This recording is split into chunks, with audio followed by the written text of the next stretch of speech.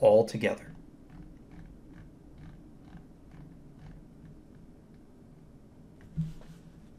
Now, there are some special common names of substituents.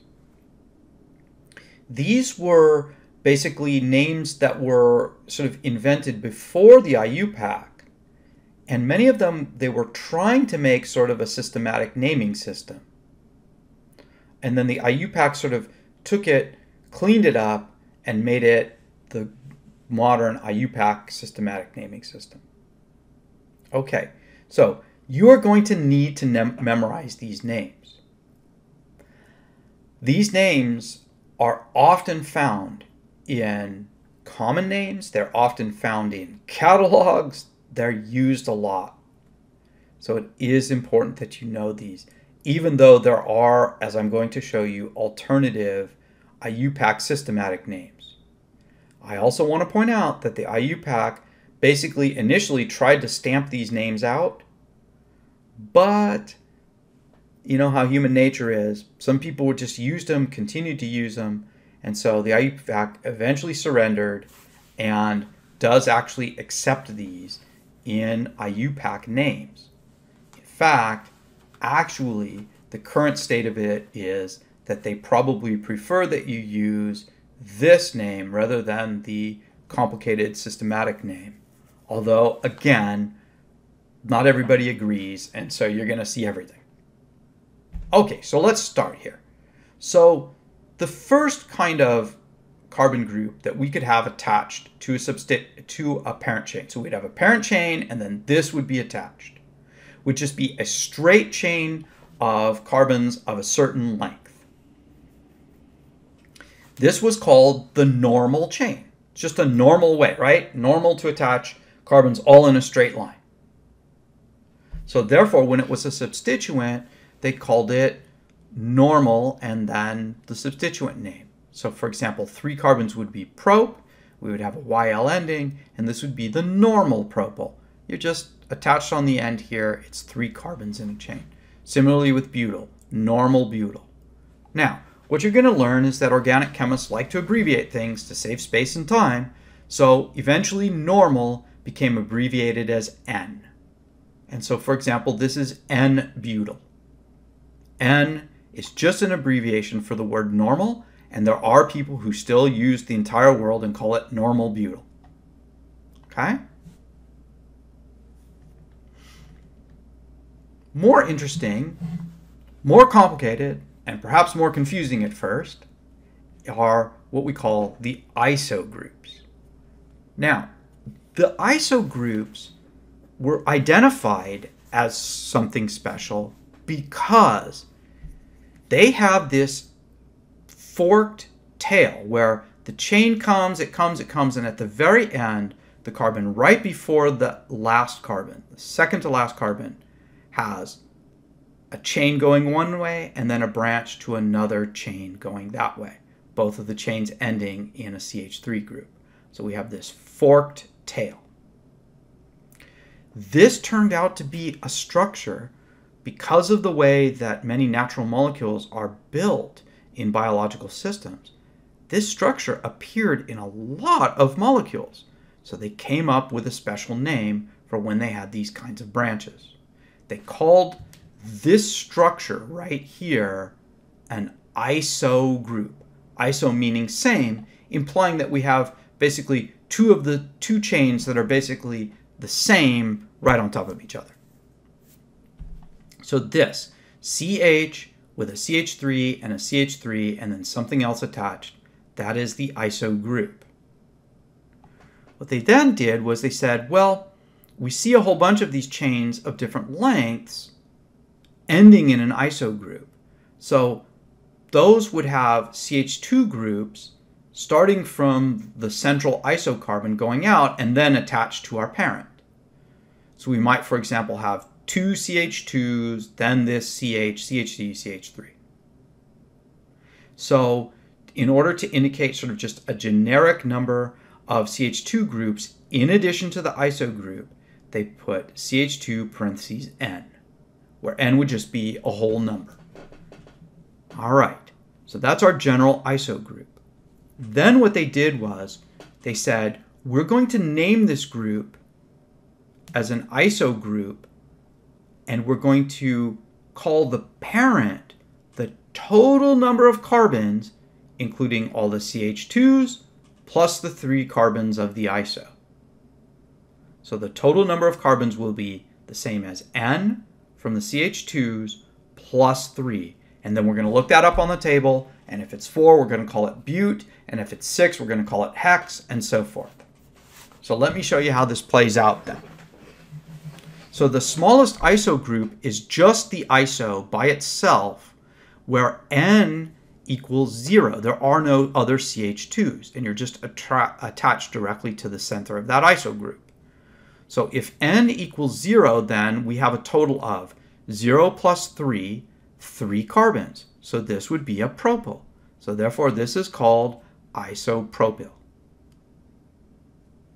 The IUPAC for this would be 1-methyl-ethyl. In contrast, we could have one CH2 group attached. So N would be 1. In that case then we would have one CH2 plus the 3 for the iso.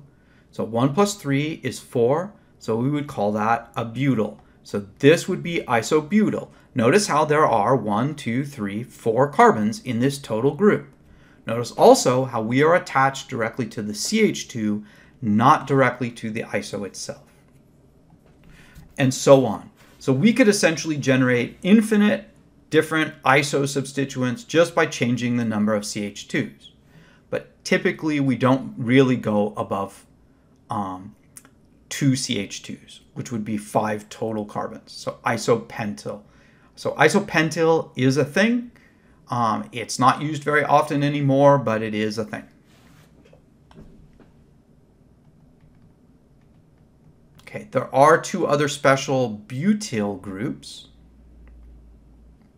The first one is this group where if we imagine having a straight chain of 4 carbons, I didn't make it straight, I should have, but having a chain of 4 carbons, and instead of attaching on the end in the normal way, we attach to the second carbon. So this is called secondary butyl, sec-butyl. We could also have 4 carbons where we had 1 carbon in the middle, CH3s branching off, so it's sort of like putting another branch on the iso. But then to do that, you're going to have 4 total carbons. So that ended up being called tertiary butyl because we're going to see, or we see that we're attached to a tertiary carbon. That carbon has 3 other carbon groups attached besides that. So tertiary butyl, tert-butyl, or T-butyl. There are just a couple other special groups. The first one is this one.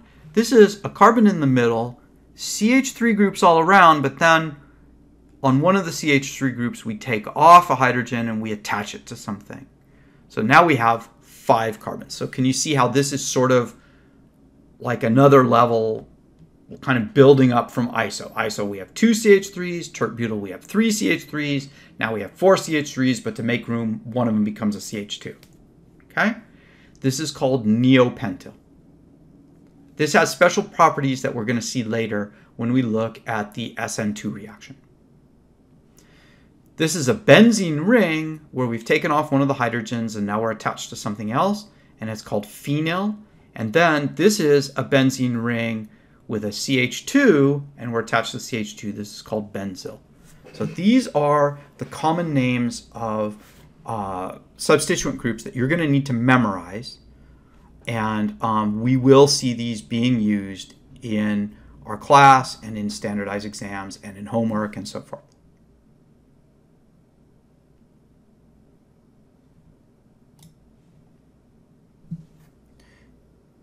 In the next section, we're going to look at how we deal with molecules that have more than one functional group in them.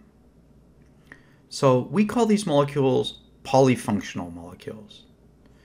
When at least 2 of the groups are not unsaturations, then only the highest priority group would be the main functional group. So what we must do is treat the other groups as substituents. So here's another version of the table from earlier. We've added a column. So again, the functional groups are arranged in order of priority from highest to lowest. And again, these are only the functional groups we're going to learn to name in first semester. You can see in the far right-hand column that we have a different name for when the groups are substituents from when they are the main functional group. One thing to point out is that in this list, carboxylic acid would always be the highest priority group, and so it would never be treated as a substituent. But aldehydes and ketones are both called oxo, which is to indicate where the C double bond O carbonyl carbon is. And alcohols are called hydroxys, which is an abbreviation for the OH. Here are a couple of examples of naming molecules that have two or more substituents in them.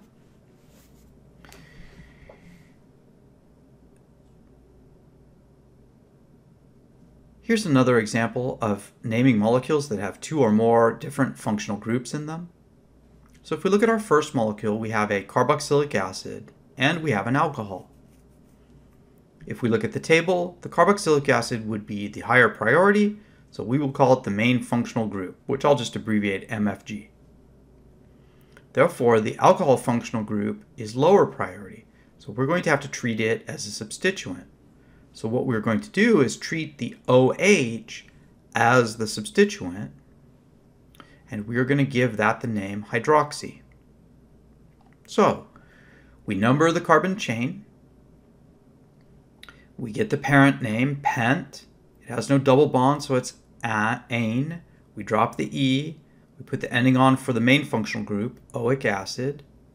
And then we put the name of the hydroxy, or the alcohol substituent, in front with the number where it's attached, so 3-hydroxy. If we look at our second example, what we have is 1, 2, 3, 4, 5, 6 carbons with an aldehyde and a ketone. So aldehyde has higher priority, so it becomes the main functional group. And ketone is the substituent. To name the aldehyde and the parent chain, we have 6 carbons, so it's a hex. We add the suffix ane because it has no unsaturations, and then we add Al for the ending indicating an aldehyde is the main functional group. Then for the ketone, what we do is we find the number of the carbon of the carbonyl, in other words, the C double bond O carbon of the ketone that we're treating as a substituent. So in this case, that would be carbon 5 right here. So we use that number plus the prefix oxo to indicate that we have this C double bond O oxo group at carbon 5. Now, it is important that we use oxo, not oxa with an A, because oxa with an A is also used in naming, although we're not going to cover it now, and we don't want to confuse the two.